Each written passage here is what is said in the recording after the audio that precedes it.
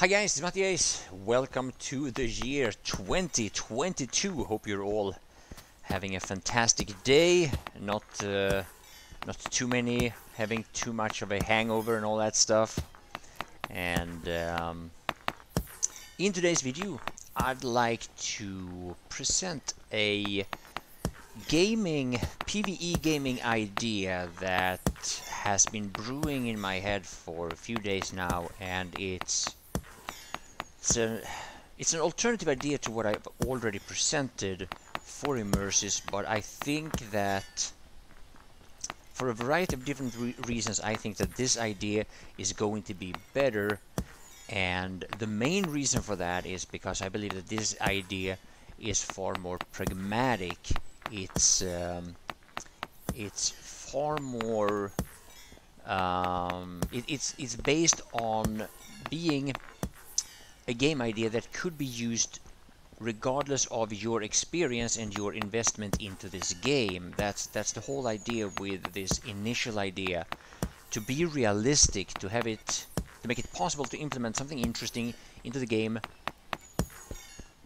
without hopefully without requiring too much of the devs, which obviously I couldn't tell because I don't know how to develop games myself. But one of the things I also want to say, like, obviously, I would like to be able to play this game flying on a big, epic-looking dragon that breathes fire upon my opponents, and I will be flying over a epic-looking town with thousands of enemies in shiny armor.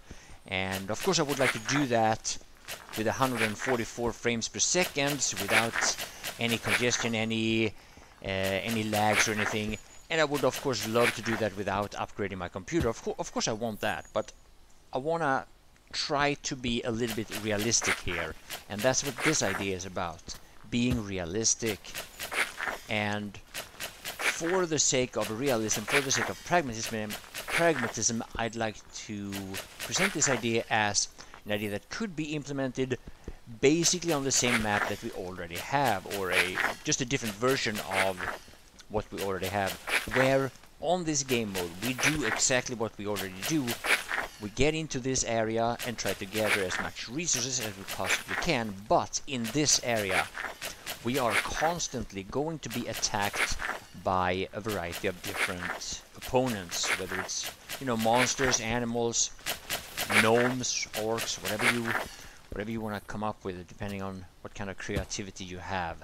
So in order for this game mode to work, regardless of your experience and your investment, in order to gather resources, of course, you need tools, just like you do in the core gameplay. And if you don't have any tools, all you can gather is hemp. And this could be the case in this game mode as well. And the better tools you have, the better stuff you can gather. But the longer you stay in this game mode, the more vicious the attacks are going to be by these opponents. And eventually you are going to die. There's going to be more of them, they're going to attack you faster and faster, and they're going to be stronger and stronger. So if you just go in there with no armor, no weapon, no nothing, which we all will be, that's the situation we will all be in the beginning, you're going to die quite quickly. However, in this particular game mode, in this particular section of the map, this is going to be the only place where you can actually get weapons and armor in order to be able to get into this area again and do better. Now here is where the possibilities are more or less endless, right?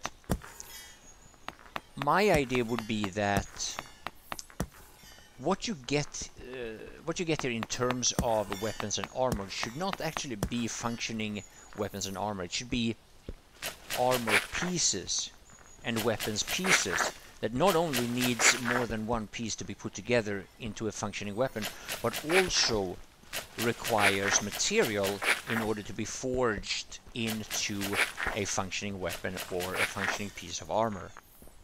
That way, not only is it required for you or somebody else to get into the PvE area and gather enough of these weapons and armor pieces in order to craft a weapon that then can be used to stay alive longer, to slay more of these animals and opponents, which then increases your chances to get more weapons and armor drops.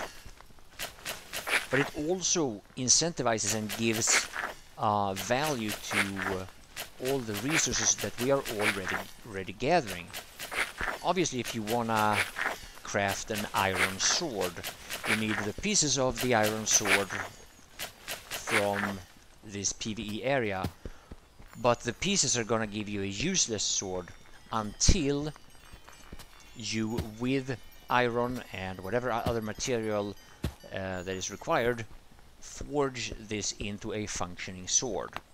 And in my opinion, this should require a lot of material because of the way that the game now is being flooded with material that is more or less useless unless more and more people are coming in for the sake of just gathering more material. So that's the idea behind that. And the more weapons you have, or the better weapon you have, the better armor you have, the longer you can stay alive the next time you enter this area, and the more interesting PvE you will have, the more interesting gameplay you will have, because now you're gonna face more interesting and more vicious creatures that are going to try to kill you as you try to gather even more valuable loot. And now you have an in-game economy created between the people that go in and play the PvE fighting game mode, and which are the ones that are gonna gather the weapons and the armor, and you have the people that are still going to be mining and farming the way you see me doing here.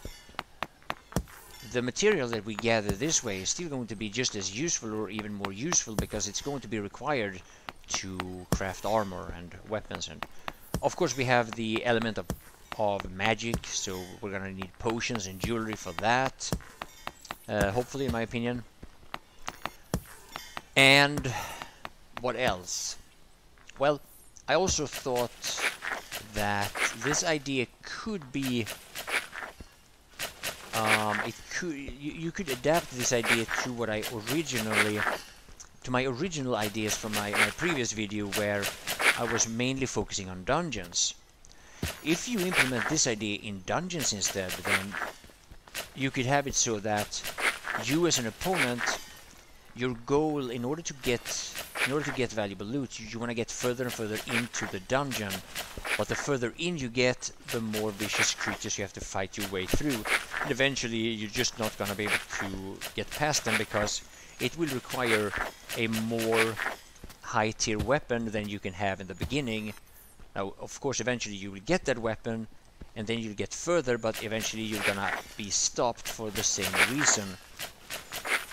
And if you have this kind of gaming idea, then you can just build on this idea and just update this idea to be a longer and longer dungeon, and more and more interesting games, more and more interesting enemies can be put into later on in the same dungeon, or later on in the gameplay in this game mode, if you have it in an open world like the way we're farming now.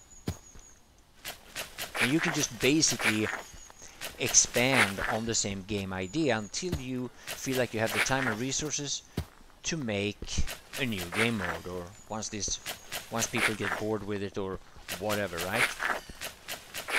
But the main core reason why I believe in this idea is that you have one idea that can be used both for attracting new players that come in and just try out the game as a free-to-play mode, and hopefully it will be interesting and exciting enough for them to feel like, okay, yeah, but let me just get this like basic club so that I can kill at least a few opponents, and if that is fun enough, interesting enough, then maybe you want to go get yourself a bow, a crossbow, maybe a spear, maybe a dagger, a sword, eventually firearms. And for the sake of not, like, I don't know if if it has any kind of pragmatism that you lose whatever arrows you shoot. Maybe that's not how you want to do it because of signing transactions and all that. So maybe you'll have a different idea for that. Oh, it's just a rock. Of course, rocks could be made into stone. Could be made into weapons. Could be one of the basic weapons, right? Most basic weapon could be just a club with a stone, a stick, a birk log or whatever, and maybe a string to tie them together. And that's your first basic weapon, right? And you just go from there.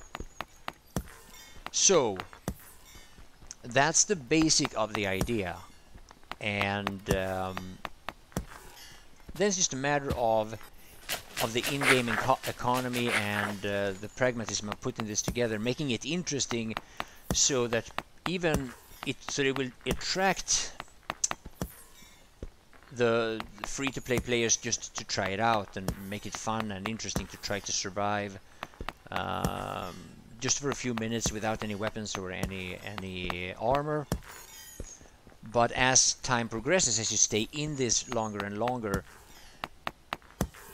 as more and more high-level opponents attack you, that should be the interesting part of the gameplay for the higher-level players, or the players with higher-level gear and more experience.